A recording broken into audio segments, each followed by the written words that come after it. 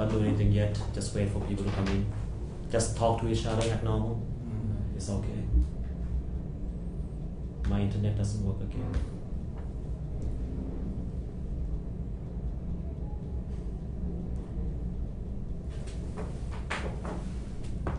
If you want to chat on your social media, this is your chance to.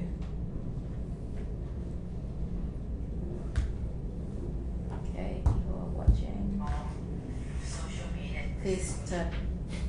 That's your, as usual.2P Sujarit means legal. Yeah, or Honest. So maybe in a way our elders, our dad has ingrained us to a 7. certain You can extent. start now. How many people do we have? 67. That's Okay, pretty, that's good. yeah. Alright, we're gonna start with 67 and welcome to episode 8 of Thisrupt Talk. The topic for today is bridging the social divide. Possible or not, we'll see. Definitely not gonna get done with this show. However, something is different today. We do not have Kunbo Nakta. Today we have an interview with his family. Correct me if I'm wrong. Your surname, pronounce it for me? Bejrsuwana. Right. In English, it's difficult to pronounce. Bejrsuwana. The Bejrsuwana family. Kunbo Nakta will be back with us when we are analyzing current affairs. But from time to time, we will do interviews such as this with regular families, ordinary people, activists, so on and so forth, and maybe even politicians if they ever want to talk to us. Now, for today's topic, okay? Thailand is going through a lot of change. We have social divide, we have family divide, we have one side royalist, so-called royalist, the other side nation haters, so-called nation haters, among friends and among families. Now, I have personally talked to this family before. Rosie writes for Thisrupt once. The second article will come one of these days.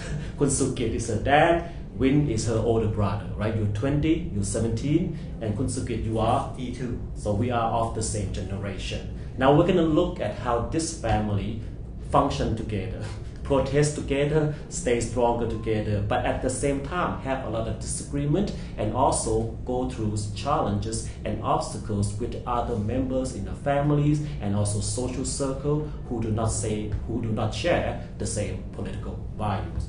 Kun Sukit, let me begin with you, right? You are an upper class person, wealth-wise, right? I know you don't like the term, but we have to categorize some way, somehow. So economically, you are of the upper class, you are well off, you are a business owner, your peers are of a certain status. You should be wearing a yellow shirt out there, singing praise to the General Prayut, the Prime Minister and the institution. But instead, you find yourself out at Khana Ratsadon protest. Why is that, and what sort of backlash have you received from your family members that are not these two, and also from your friends?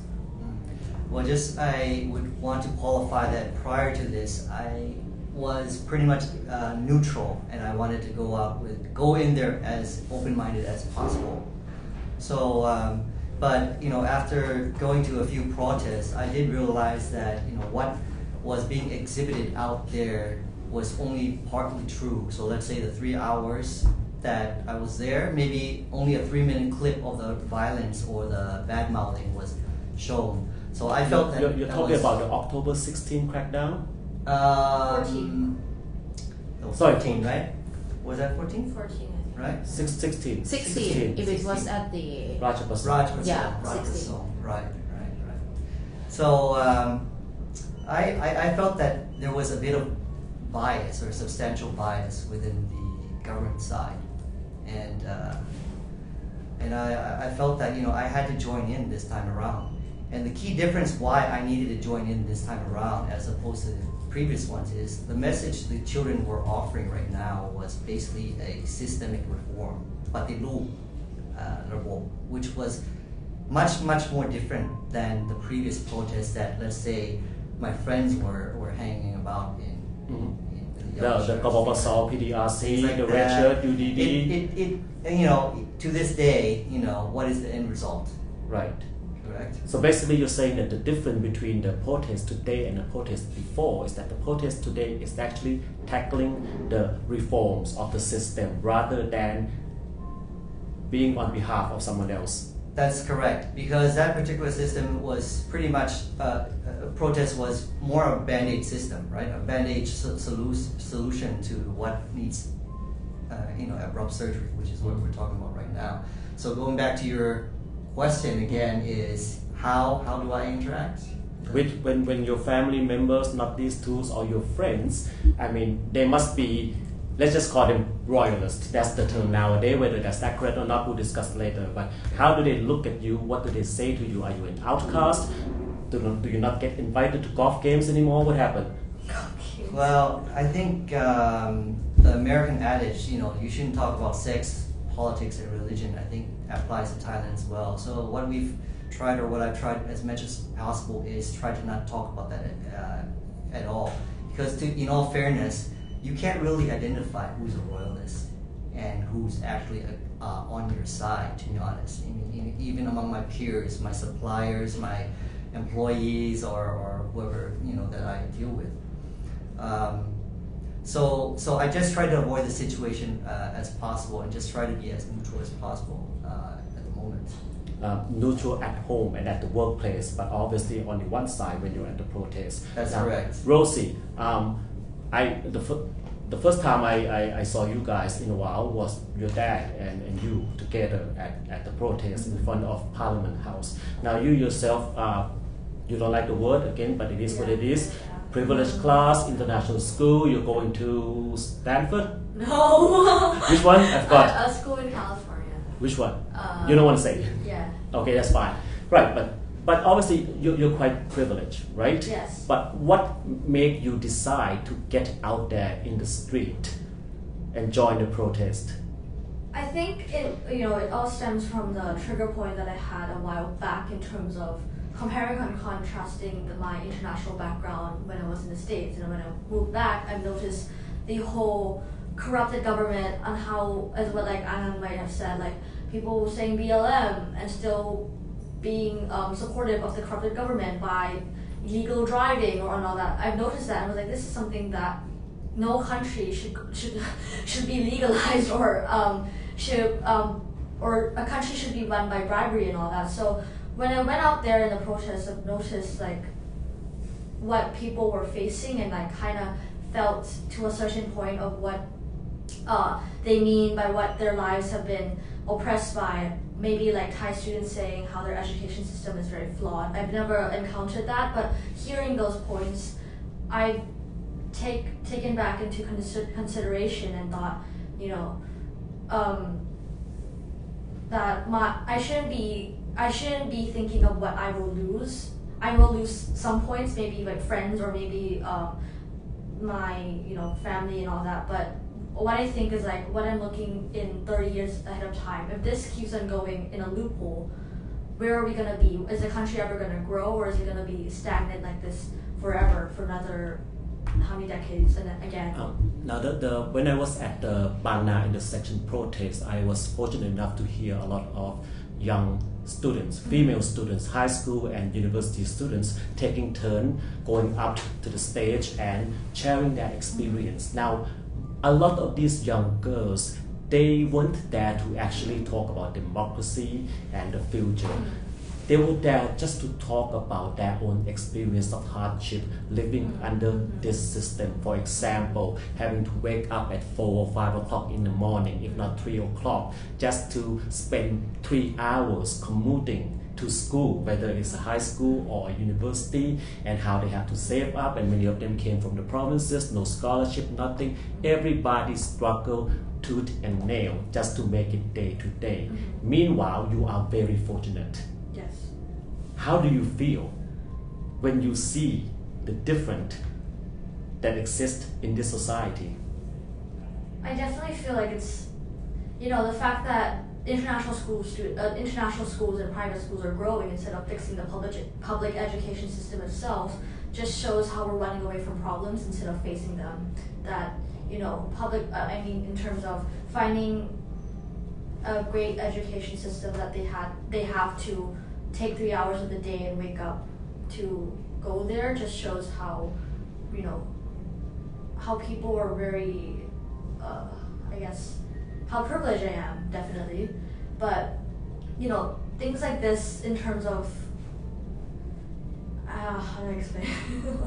The grievances are valid. And Yeah. it might not necessarily be what the key leaders are saying, but the grievances for these young children, you know, are applicable. I mean, they may sound superficial, but they are part of the problem. You know, if they're having to wake up, you know, come from the provinces for the best education in Bangkok, then there's truly, you know, reform that is required in the education system.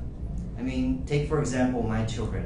You know, you consider us upper class, but we fight tooth and nail, and we sacrifice a lot. I sacrifice a lot to send my kids to international school, just because of the fact that I know the local system will not allow my children to grow as real people, as real adults that can think critically. That's an interesting point. We'll get back to that. We'll go to But before I go, I think it's also really important to identify the cause of this inequality. Why particular kids from the provinces are waking up at 3 a.m., 4 a.m.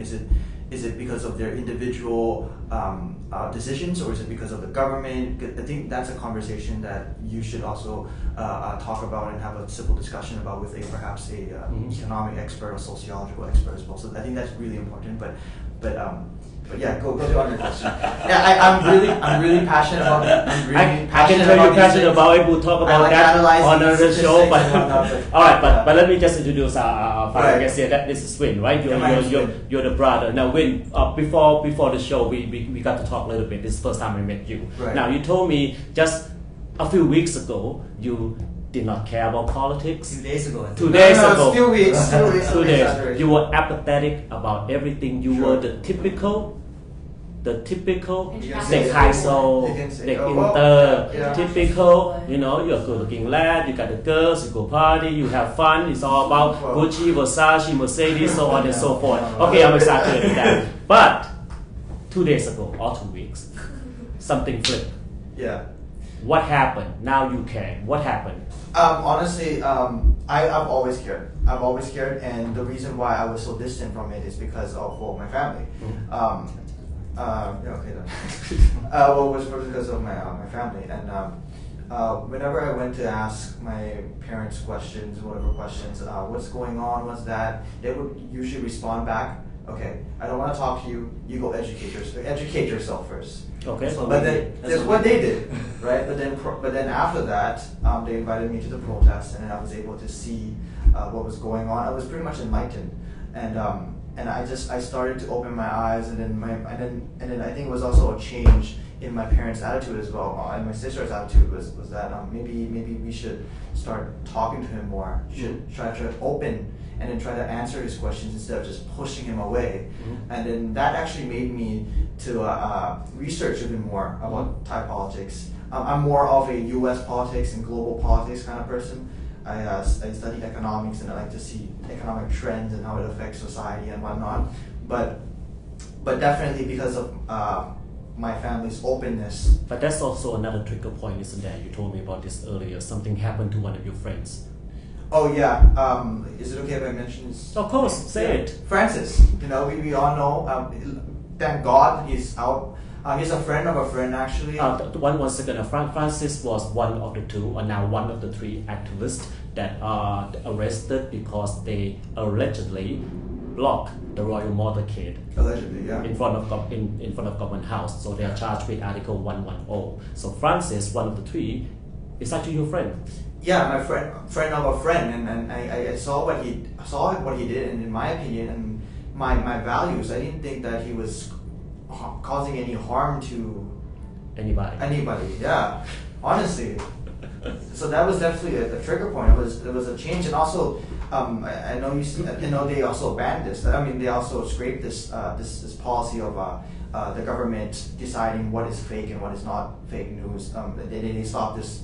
They scrape this. There's still the anti-fake news center still exists. Yeah. But the government is no longer trying to shut down news media channels. Yeah. At least for now. So yeah, at least for now, and that was also one of the trigger points, because I believe that in order for you to understand the truth and find the truth, you need to have all ideas open, all information, everything. We should have a civil dialogue so that we can scrape out the bad ideas and let the good ideas float to the top. And that is the best form of regulation of fake news. So from the typical word of Donald Trump, Black Lives Matter, so on and so forth, you went to the protest and that was eye-opening. And something actually very close to you happened, which is a friend of yours had become victim, right? And also something else you said that is quite interesting. I thought this family was all about open and liberal, but then you said early in your life, when you asked questions to your parents, your dad said, don't worry about it, just go get an education. But that's very typical of a Thai family. And that's why, okay? Well, maybe that's fake news. That you want to defend yourself? we do have different opinions, we have perspectives, we argue, we're pretty loud actually. Right. But at the end of the day, we understand how to agree to disagree. At the end of the day, we're a family. But you can explain your side of the story. I would love them to be เด็กว่านอนสอนง่าย right? Everyone loves having เด็กว่านอนสอนง่าย is a child who listen and obey. I would love to have that, but for me to raise this kind of child, they will be dependent on me forever. So, in a selfish sense, if it's a เด็กว่านอนสอนง่าย, eventually they will what do you call it? Oppose you in the end. Right. So I wanted them to be as open as possible with what they're doing all the time. So we always interact all the time in whatever they do. Hey Dad, I want to try to smoke. Okay, go ahead. Hey Dad, I want to drink. Okay. So we try to keep a conversation like that, but is it civil all the time? No. Can't but fair enough. But at the very least, they're not hiding anything from me. Okay, but here's the point overall. You are a dad who went to the protest with your children. But you're not the only one. My time at the protest, I've encountered quite a few families, moms and dads taking their children to the protest. But to me, this is quite a phenomenon. We talk about this generation gap, generation divide, generation clash. But at the same time, there is a bonding between certain families and certain generation. Let me ask you this. Why do you feel that it's important to take your children to these protests while other parents will say that is so dangerous, something bad could happen, and something bad did happen on October 16th? Why do you think it's important? Because I want to be able to allow them to see what truly is there. I don't want to disparage the other parents that don't go, but I understand their reasons why they're not going and why they don't want their parents to go, because we've all been through the red and yellow, right? And even at that time, I was a bit hesitant to also go because you have a job, your business or your employer probably have relationships with the government as well. So the families that don't go right now, I don't disparage them at all. But you told me earlier before the show that one of the main reasons you take your children to the protest and that you support the protest is that you're worried about the future. Yes, why do you worry about the future? Because obviously your future is fine. Their future is fine. You guys are great. So what future are you worrying about? I don't have much to lose compared to what they have to lose. Simple as that. Fair enough. Can you elaborate? I'm 52, and I'll repeat again, and the life expectancy is 77. So 25 years. These kids are 17 and 20, and the protests, I've seen kids as young as 13 and 14. So they have a good 60 years ahead of them. Okay? So what I see now is, in the past 14 years, where has Thailand gone? From crisis to crisis. But if you look back, the crisis should have made Thailand develop more or understand or learn from the lessons, right? So you just take, the best example is Korea.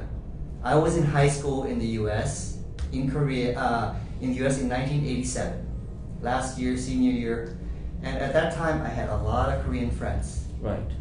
They all were moving away from the dictatorship in Korea. In 1987, that's when the June Democratic Movement happened in Korea. That was 33 years ago. Every day now, the kids love Blackpink,ใช่ไหมครับ? Do they realize how long it took Blackpink to arrive here? 33 years. That's a K-pop band, by the way, in case not everyone knows. Yeah. 33 years, right? And look where they are now. So you just asked the simple question, where will Korea be in 20 years? After 33 years, they progressed here. Where will they be in 20 years? And the next question is, where will we be? Where will we be? Okay, where will the kids be? I mean, that's a good point, because when I first in the 90s, I remember Thailand was talking about how we're going to compete with Singapore, South Korea, and Taiwan. Hey, that was true. We were the kids laughing at our generation. That was real. That's real. That was real. We were the fifth tiger. We were the fifth tiger. We were part Yes. of the Asian tigers. But yeah, it's fascinating. That was before you were born, right? But nowadays we're not even gonna compare ourselves to those countries. We're just worrying about Vietnam, Laos, Cambodia, Myanmar catching up to us. But here's the point: right now you're saying that you take your children to protest, you support the movement because you want to fight for the future of your children. My question is, and you might not be able to answer it, why then do others of your generation, which is we're a similar generation, do not fight for the future of their children? Why is it then that they fight to hold on to the past? Because I think, in all fairness, the system that we have, whether or not the yellows come up, whether or not the reds come up, whether or not the greens come up, the people that look like here, like you and me here, are comfortable regardless. We will survive. We will be the palai, to be honest, the snake and eel that can survive in any type of government. But we represent maybe 5-10% of the whole population, maximum. So, is it fair? Is it very selfish to just disregard the 90%? Right. So I'm not sure if I can be able to answer your question, but when you're comfortable in your status quo, driving your nice car, eating, at the nice food court, a very expensive food court here, by the way. I know. Are you comfortable? I'm not happy. We still want people to use this place. But you can share. Go ahead. Yeah, I think your question, if I can paraphrase it, is why do we care, right? Because like you said, my dad has very not much to lose. Myself and my sister also have not as much to lose compared to people of lower social economic strata. And I think the reason why we care is because of just how we were raised. I think it was the idea of our values. I think when we have so much already, sometimes we have so much and we don't realize that we have this much, and then we see other people living at a lower standard of living. I think it develops that kind of empathy, and I think really that's the case. It goes back to how we were raised, how we were taught, what we see in the media of being empathetic, of caring for others. I think that's the reason why we care, even though it doesn't affect us. If I may interject, I mean I'm a journalist, so I hang around the circle of activists, journalists, so on and so forth, people who've been monitoring Thailand for many years, 2 decades, and one of the things that we notice about this current movement is that it's missing something. Right? We have the middle class out there, we have the lower class out there, we have Bangkokians, we have the province, we have men, we have women, we have LGBTQ, we have just about everyone, except missing are the faces of the privileged class, the upper class. Now Rosie, you're there, and Rosie is part of the Choose Change outfit, right?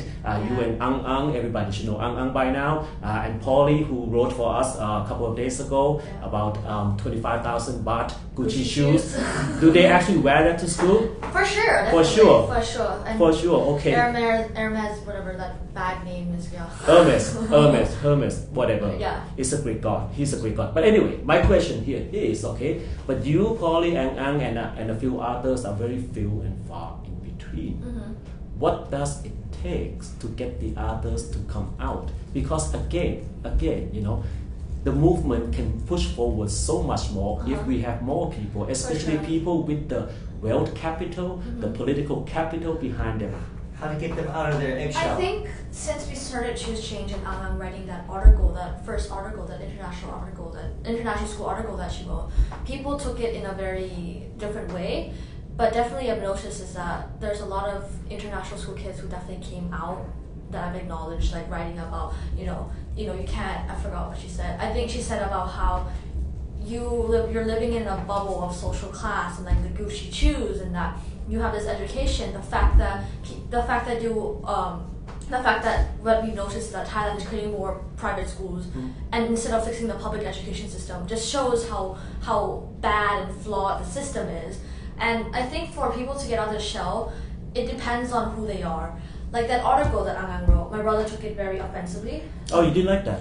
I didn't like the phrasing. I'm just checking. We can talk about it. Let's Rosie finish. Some people take it as like, oh, you attacked me, I'm gonna stay in my bubble. So, and some people take it out, yeah, this is actually what I've noticed, and then we'll step out. And so far, like, not to toot my own horn, I think Choose Change has done a very great job in terms of letting people come out and speak more. But I think there's that still one step in terms of actually enacting change, because there's some people who acknowledge that this is actually happening, but there's that parental structure that's like, oh, but you can't post about it even though you know it's wrong, because you know I might be affected by it. I mean, my family business might be affected by it. But I appreciate the fact that they actually woke up that, you know, the government, what they're doing to the protester, you know, violence is never the answer, that they actually acknowledge the fact. But it's just that one step in terms of posting and like having conversations and a dinner table conversations. It's very difficult what the trigger will be, but I mean, when we did that first video, you know,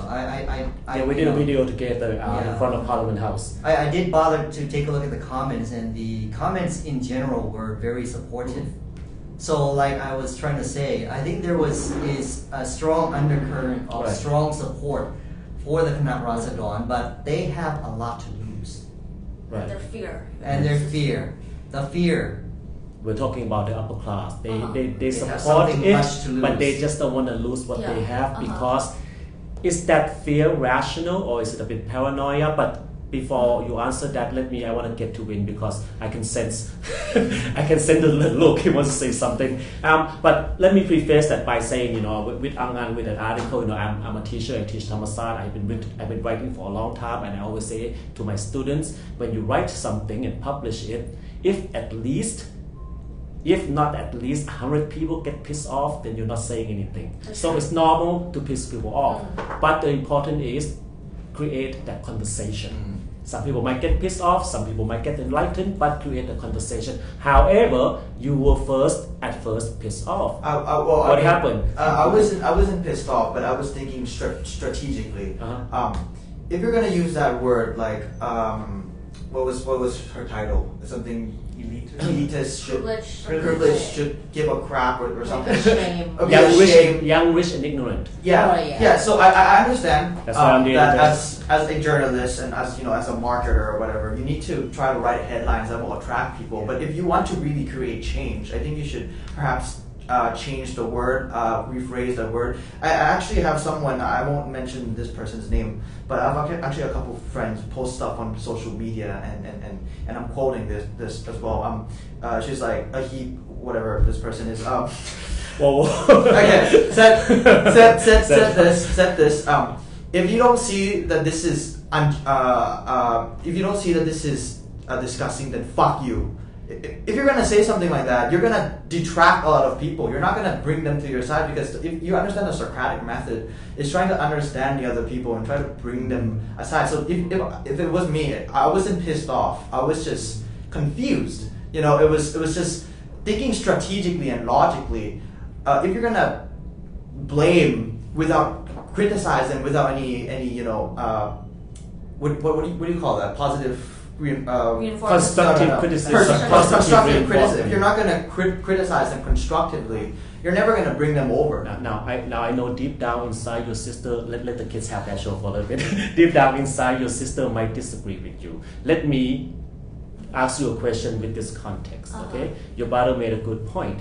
To be so strongly criticizing, so on and so forth. The content is correct. I agree 100% with the content. The word that you use, but the wording. But isn't and we'll get Ang on this show, so she's quite busy. Isn't there an argument that we have been so nice and compromising and speaking softly for so long? We haven't gotten anywhere. Yes. Right? Yes. The Khana Ratsadon out there in the streets, they're not being that nice. They are gaorao, they are aggressive. I was like, they are. Mm-hmm. Does it take that passion to actually trigger something rather than just keep being nice and really doesn't get anyone anywhere? We just sit there and smile at each other. I think definitely, like, I agree with his point to an extent on where he brought up his, I don't know, friend, he or she, what she said, or he or she said.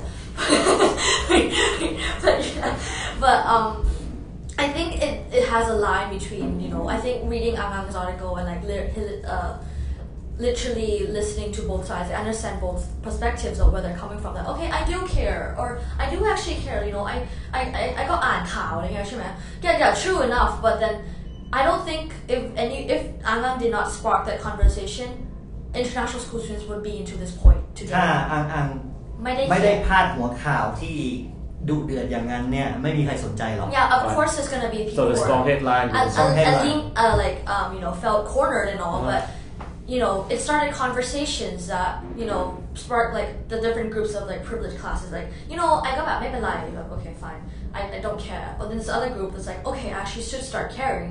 And there's this other group that like I do care and I know I care. There's different types of groups, but overall we started conversations that this is a thing that's happening.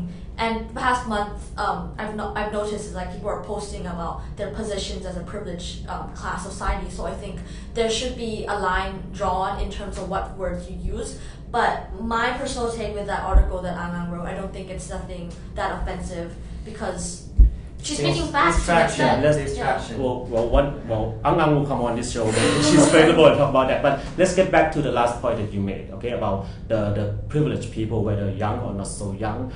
A lot of them sympathize with the cause, but they are afraid to step out because they are afraid to lose something. So let's talk about what is it that they would lose according to the demands that have been made by Khana Ratsadon. Okay, first of all, Prayut get out. If Prayut resign, if there's no such a person as General Prayut Chan-o-cha as Prime Minister, what would the privileged people lose? 1.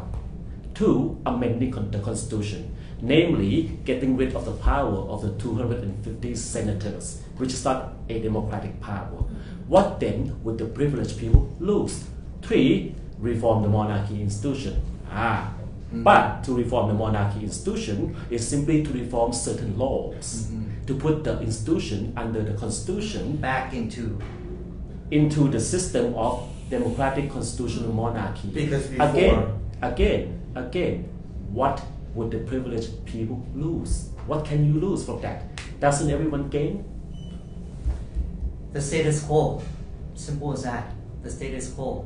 I mean, you have to bear in mind that the people that may be sitting out on these type of protests have been through in the past 14, 15 years, you know, the reds, the yellows, and they don't see any difference at all, right, as well.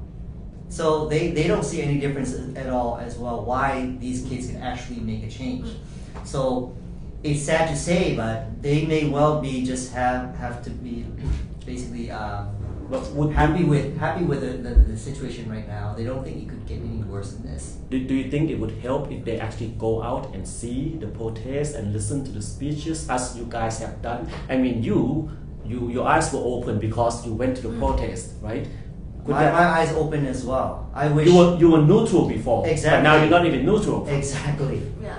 You know, I wish that could be the case, right? But you can't force people out there, right? I think. Go ahead, talk. I think one of the ways to try to bring the other side, let's say quote unquote, the royalists back. I think we should be able to. Whatever points they bring in and say, I think we should be able to argue and give them facts, such as sometimes I can recall a conversation with a fellow person on Facebook with my dad actually. It was something like what corruption, you know, what why is there this inequality? The reason there's this inequality is because of individual choice. The reason why there's this inequality is because the poor people are not making the right decisions. And I think that's a conversation that we should really talk about. Yeah. Is it really them making the wrong decisions, or is it because of the system? Perhaps both. What percentage is the cause of this inequality? I think this is a conversation that we should definitely talk about. I think it's a conversation that you should also bring in specialists, sociologists, economists, psychologists to talk about these things so that we can end this problem once and for all and just destroy these talking points, which really, really triggers me actually. You owe me an article also. We'll talk about it. There are some questions. Let my boss Chun read out some questions. And, I have 2 questions. Let's start with the first one from Arthur Hay. Thai children, why can't they ask questions in school? Okay, I can take that one. Really good question. Why can't they questions in anything? I think I feel like maybe that was like the whole emphasis of like reform in education system, but it also happens in private schools too, I've noticed. I think they can't ask because they don't know the answer to sometimes. I know my few friends, when we wrote an essay on Thai class, Sithikit Paw Piang, I asked the teacher. Sufficient economy from our previous king. I asked my teacher, Thai teacher, what is so, I mean, I don't know what I said exactly, it was a long time ago, but I was like, ทำไมต้อง pro เศรษฐกิจพอเพียง ทำไมเราต้องเขียนข้อดีของมัน ถ้าเราไม่เห็น why do we have to write about it if I don't see the good in it? And then she couldn't give me an answer back of why. She's like, oh, it's based off the course curriculum and all that. So I feel like they can't ask questions because it's either very censored or they don't know the answer to why. They don't know the answer to the question of the students too, and it all stems from the whole media censorship and all the. And this is an international school. Yes. Not even it was in Thai class. School. I asked my teacher, why do you have to be pro-sufficient economy instead of letting kids think critically of the pros and cons instead of writing, ทำไมมันดี? Why is it good? Because it's just too difficult for the teacher. Yeah, the teachers don't know the answer to why it's, why you can't write a con about it. And there's a lot of cases where one white crew or set up when my international school I was in forced students to sing the Thai anthem system. Thai anthem song. I was also baffled in terms of ทำไม. Okay, we're Thai, but there's no. Yeah, what's wrong with that? And we were Thai. What's wrong with singing national anthem? Yeah. The teachers aren't trained to face the why. Why? ทำไม? That's the and it makes students even more confused in terms of what is my standpoint? Why am I still confused of things that they don't have the answers to? I think it really also honestly stems back to how our education system works. If you look at the statistics according to macrotrends.net, we spend 19.13% on education.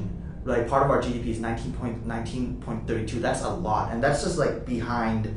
That's just insane, And we've been doing that for a couple of years, and the statistics have been changing. I think we increased 2% from last year, so it was around 19 to 21 to 22%, and we've seen the results.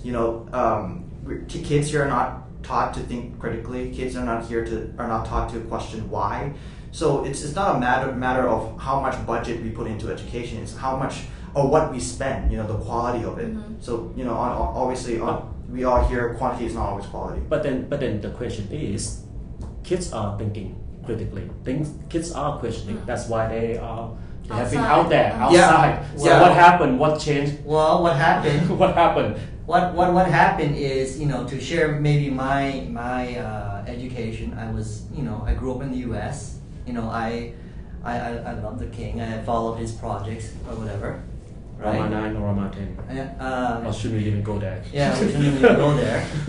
But I was probably looking at that particular silo at that time until I went to college. Fortunately, I went to a college that concentrated on Southeast Asian studies. So just imagine the libraries in the U.S. where you can find any type of book you want, objectively written by someone who has no vested interest in our system, right?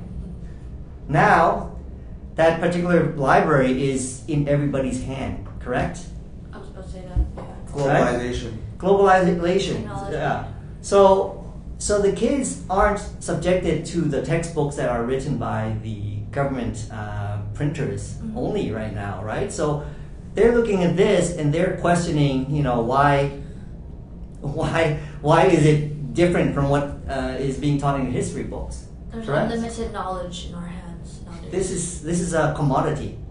Knowledge is commodity. It's definitely globalization, and the access to free knowledge is definitely why kids are questioning. But if we were to allocate that resource to what do you call it? Not really open-minded teachers, that is going to slow down the effect of kids coming up, propping up, and questioning. Whereas if we eradicate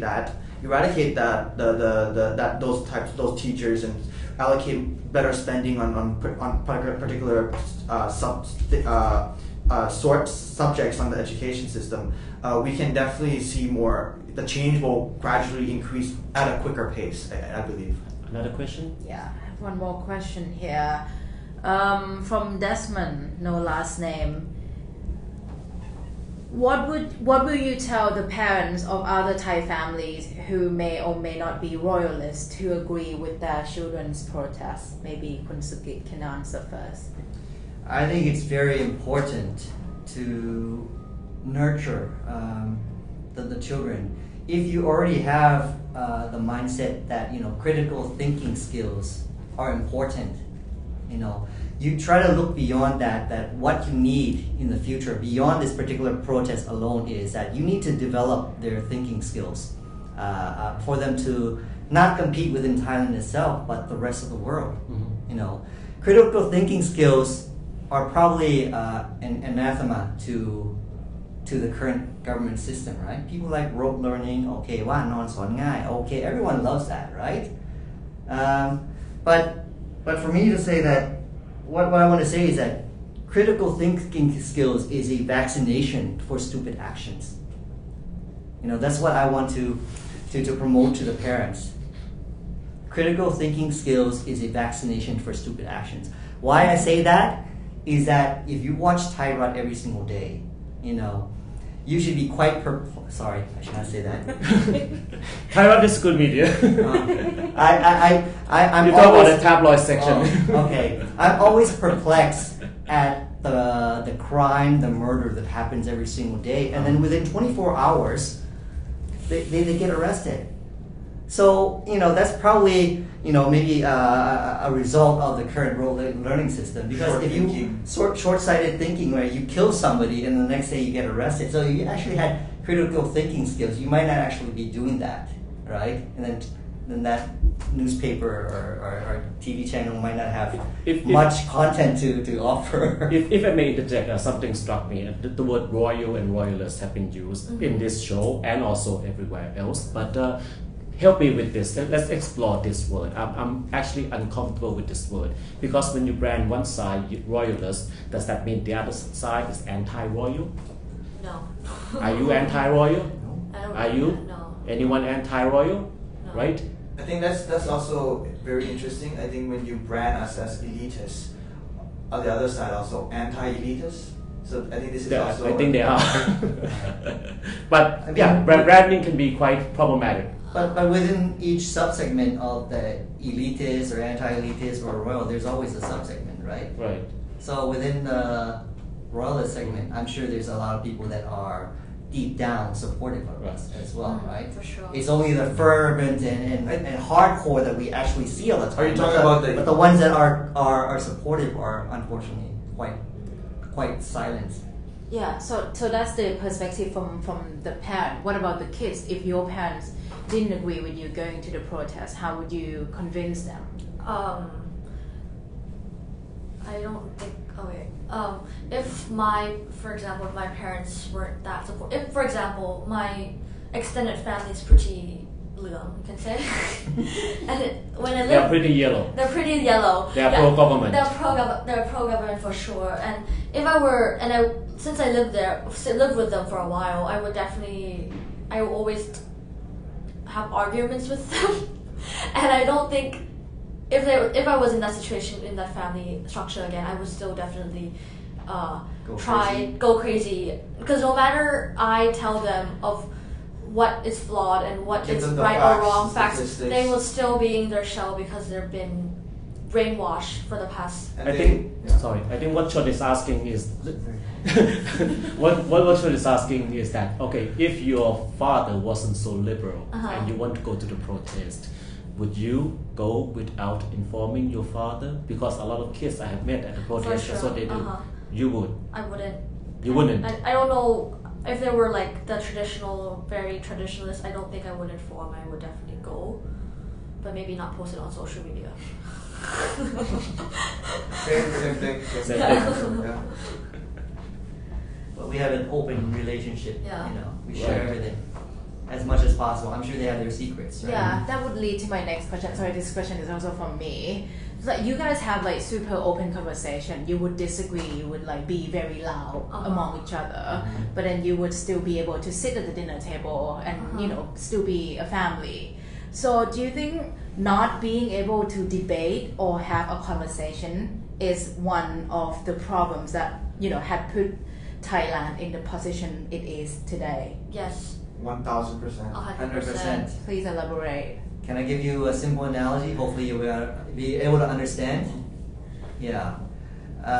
In the past, you know, if you notice, Thailand was full of telephone booths, right? ที่เหม็นมากกลิ่นแบบค่อนข้างจะแรง right? Very dirty and It's very dirty and telephone smelly, booths. right? I've been That in was there. only 5-6 years ago, right? At the same time, 4G, 3G was coming out at the same time. So the analogy is that, you know, what I want to share is that there's conversations that we're happy to use this phone on, right? But there's conversations that we have to run into the public telephone booth to gossip, right? To mention about. If you have these two different realms, you know, within society, nothing will get done because whatever problem there is, the relevant stakeholders are not all there. The relevant stakeholder that should be there, we can't talk about. So that's a huge problem. I mean, as far as I observe this family, obviously you guys talk to each other, and obviously you guys disagree, and are not afraid to disagree, which is very in contrast to a typical traditional family in which you are not supposed to talk back at all or to question at all. Tiring. So there's a lack of communication. Nobody speaking, nobody listening. There's only order and command and expectation to worship and follow. That's and easy. That's easy. That's easy. But is that what we are seeing right now in Thailand? The protesters protest, make their demands. Everybody is familiar with our Prime Minister and every speech that he made. Obviously, he's like the father that doesn't listen and doesn't hear. Is it? I mean, do you see this? Anyone can pitch in on this. Do you see this problem we have on a national political scale is very much the same problem that a typical family might have? Or am I just asking my own question? We're probably just a microcosm of society as a whole, right? We just happen to be maybe a little bit more open and liberal to different ideas. Maybe that may well be because of my privilege of being able to go overseas and seeing how other cultures deal with these type of conflicts. But right? just because we've been overseas doesn't mean we know any better Correct. than the average Thai person, right? Correct. Correct. That's correct. So it might be individual as well. It's individual as well because you know your peers and my peers, obviously almost all of them have been overseas, studying overseas, and as you have attest, as you can attest, as I can attest, a lot of people I know do not support the democracy movement. So it looks like we don't have that answer to the question you want. Well, that's why perhaps we are stuck. We'll go back and think about it. It's a really good question. But Why aren't they are there anything else, Chon? That's one about royalists. Should I ask? Let me see. Hold on. This one.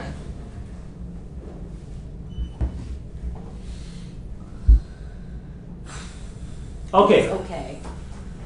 The question is why do the so-called royalists do not support monarchy reform? Let me answer that, please.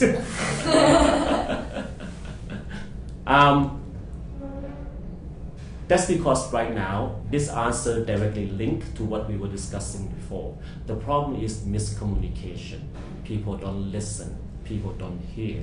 So when the protesters ask for reforming the institution, meaning the laws, the constitution, in regard to how the institution spend tax money or endorse endorse coup d'etat, so on and so forth. These are legal measures that can actually be changed to put everything in the democratic framework.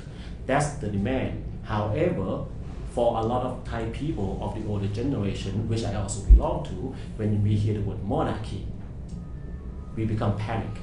We become paranoid. We think of something else. We hear the word overthrow instead of reform. It's emotional.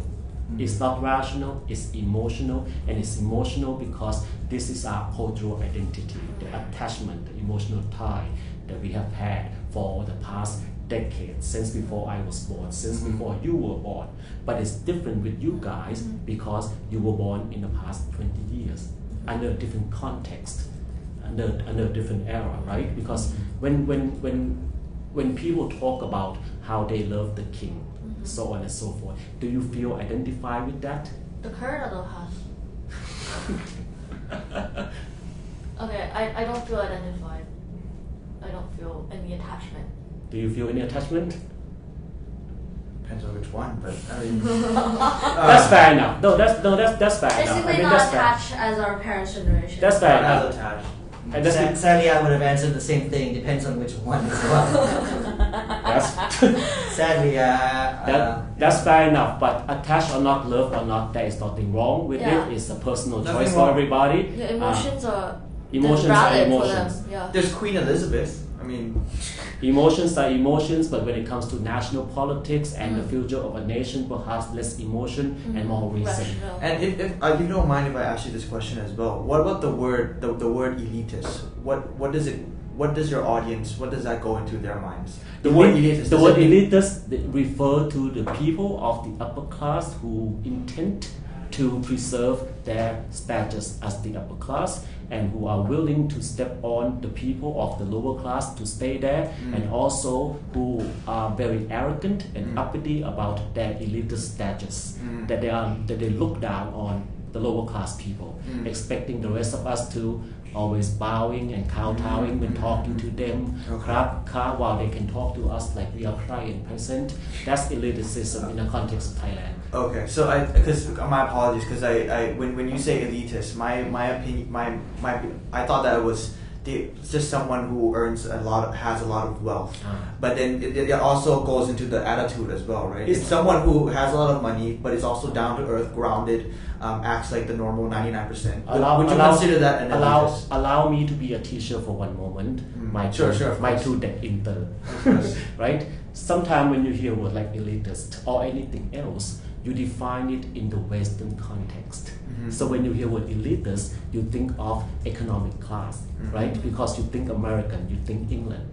But Thailand is a different context. There's an entire history and cultural baggage into defining what is an elitist. So that is that context, right? And again, it's all about education. We all learn, we all grow, right? Yeah. And basically, you go to the protest more, you read more about Thailand, you study further about Thai society and Thai history, and then you will come to understand what these words mean in the Thai context.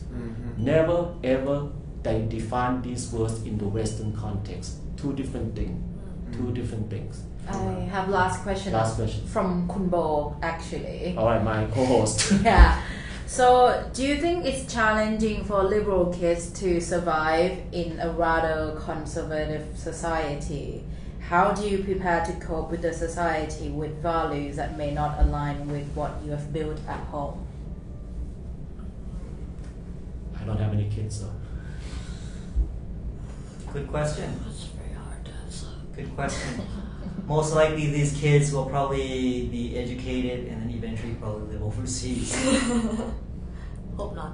Hope not, But, if you don't create room for these type of kids, you're losing a generation of brains that could actually propel Thailand to the next level. For sure. I mean, sadly, every day when you use Grab, you use Gojek, you see Food Panda, then obviously these companies see the value in Thailand, the economy in Thailand. But does anyone know? Are any of these companies Thai at all? No, probably not. No. Yeah. They're being grown from Singapore, which we normally define as autocratic, right? You would think that autocratic societies would have rote learning, blah blah blah, but if you look at these kids, they had a Singapore-based education. They were taught critical thinking skills. That's not an impediment to domination or control by the government, but actually it's something that you can propel the economy forward with when you are able to think critically. Think outside the box. Think outside the box. We don't have a single startup that is competitive right now. Maybe we're off topic right now. Econ talks now. GDP coefficient is 92.2. It's approaching 8 p.m. and I should draw close to this show. And maybe it'll help answer Kun Bo. Perhaps it's just how to be liberal in a sea of conservatives, right? Yeah. I think you need to fight speech with speech. Don't think that it is what it is. I think a lot of my friends are starting to become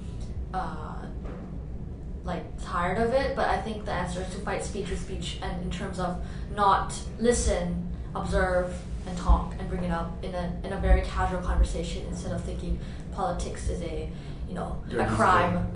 dirty game. Instead of just let the liberals talk to the conservatives and bringing it up very eloquently as possible, no matter how pissed you might be, and trying to listen to them, they listen to you, and find the middle ground of Find what we agree and disagree. Agree on and work towards that with fighting speech. I think if we're allowed for all stakeholders to say what they want to say, Thailand will be in a much better place than now.